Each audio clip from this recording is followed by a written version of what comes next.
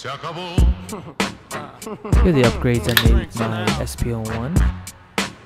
We got the EEMAN Tech slide stop with thumb rest.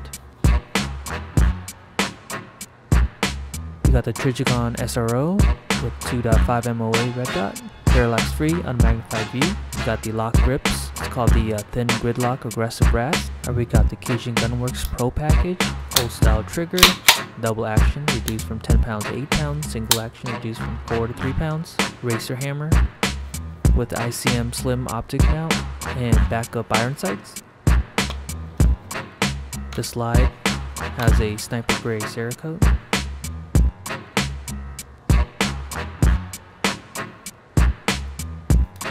We got the competition recoil spring at 12 pounds by EEMAN Tech. My gunsmith was Milam from Impact Machine. That's it.